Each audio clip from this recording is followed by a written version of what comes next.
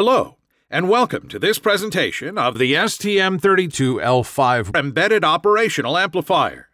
It covers the features of this IP, which is widely used for conditioning analog signals. Two operational amplifiers inside products functions as a general-purpose analog amplifier, which may reduce the need for an external standalone op-amp. As these op-amps can be configured in standalone mode with all terminals available for the user, it is possible to use them as a voltage follower, non-inverting and inverting amplifiers, as well as analog filters such as low or high-pass filters. They can also act as a preamplifier for the ADC input.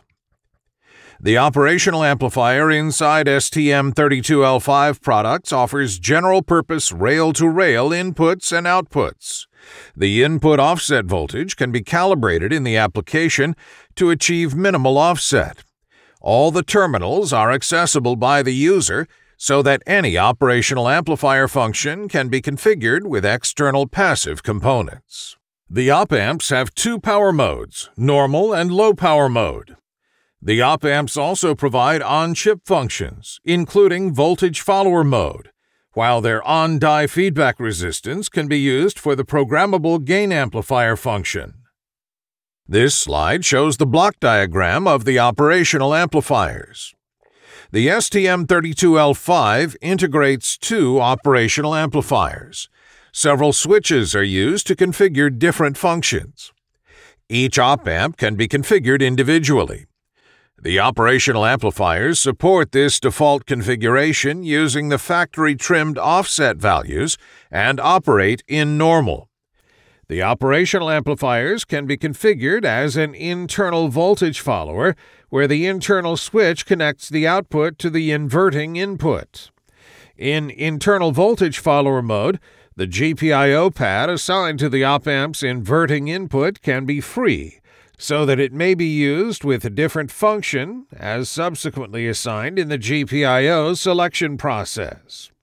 The op-amps support non-inverting amplifier mode with 4 fixed gains available. The feedback resistors can be selected to have gain of 2, 4, 8, or 16 to support the programmable gain amplifier function. It may also be beneficial to use the op-amp as an ADC input so that the full dynamic range of the analog-to-digital converter can be applied to signals having a small amplitude. The op-amps also support external connections on outputs and the non-inverting input to create the PGA mode. It enables the connection of an external capacitor to add low-pass filter characteristics to the PGA configuration. This STM32G4's op-amps support inverting amplifier mode with 6 fixed gains available.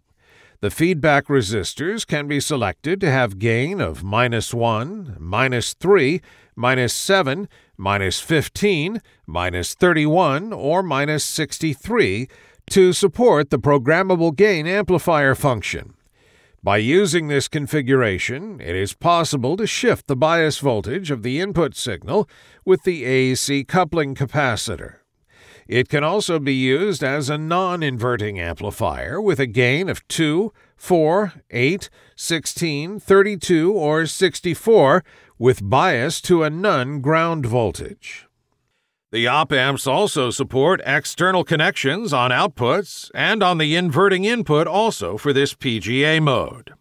It enables the connection of an external capacitor to add low-pass filter characteristics to the PGA configuration.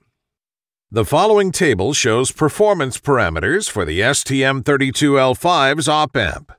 The op-amp can work from 1.8 to 3.6 volts from the VDDA supply with rail-to-rail input and output. The offset voltage can be calibrated down to 1.5 millivolt. It has a gain bandwidth of 1.6 MHz.